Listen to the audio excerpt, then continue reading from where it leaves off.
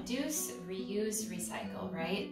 Washing and reusing containers is an excellent practice, but can I recommend, instead of saving and reusing the opaque ones, the not see-through ones, save and reuse the clear ones. What this helps to protect you from is playing the is it yogurt game, where you've got multiple containers in the fridge and you don't know which is leftovers and which is yogurt. So when you keep your leftovers in the clear ones, it takes a lot of the guesswork out, and you will end up eating that food instead of letting it go to waste in something that's not see-through.